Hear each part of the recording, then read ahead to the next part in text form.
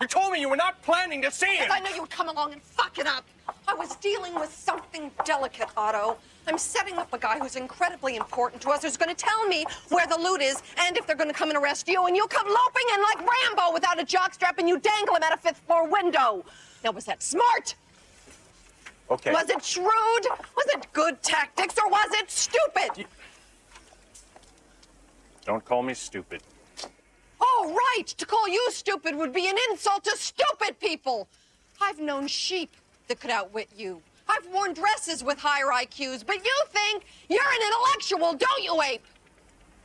Apes don't read philosophy. Yes, they do, Otto. They just don't understand it. Now, let me correct you on a couple things, okay? Aristotle was not Belgian. The central message of Buddhism is not every man for himself. And the London Underground is not a political movement. Those are all mistakes, Otto. I looked them up. Now, you have just assaulted the one man who can keep you out of jail and make you rich. So what are you going to do about it, huh? What would an intellectual do? What would Plato do?